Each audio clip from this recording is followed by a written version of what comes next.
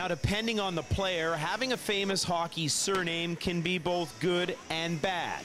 And in the case of Penticton Vees forward Louie Nanne, his last name is reserved for hockey royalty in Minnesota, which is one of the reasons why he decided to head to the BCHL to try and blaze his own on-ice trail.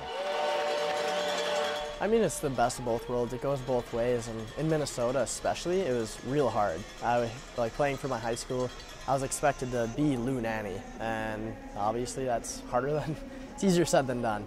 Coming out here, I was able to escape from my name a little bit, and I've just come to terms with me being Louie Nanne instead of Lou Nanne, and I don't know, it's just been great to kind of be myself. I mean, being Lou Nanne's grandson is nice, but at the same time there is a lot of added pressure, and that's what up here has been great for me, just to be myself.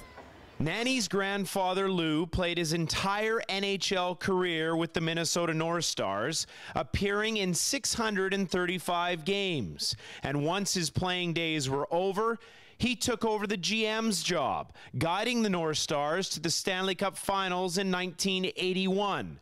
Bloodlines that have been a big boost to his grandson's hockey IQ and skill set.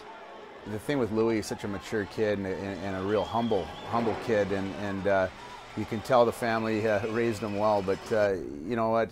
Right from the minute he got here, he's one of those players that you know, doesn't expect anything handed over to him. He's earned everything he's you know, got with us. Hopefully, I can say that I can thank him for the genes and what he's given me on the ice and what he's taught me.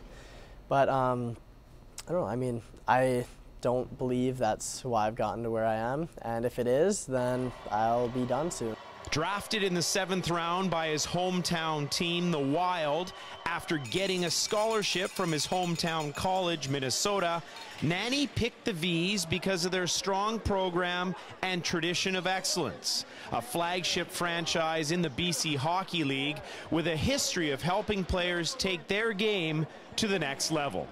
You know, I think we've had 17 NHL draft picks play for our program in the last 6 years, and the one constant basically with all of them is they've done a great job of kind of putting that aside and understanding that if they don't take care of now, there won't be you know, a later down the road. I mean, it's the Wild coach who's gonna be the one to say, yes, he's willing to take me in, and yes, I'm able to play, and at the same time, I'm just following the path in life that I've been given, and whatever's put before me is what I'm going to take.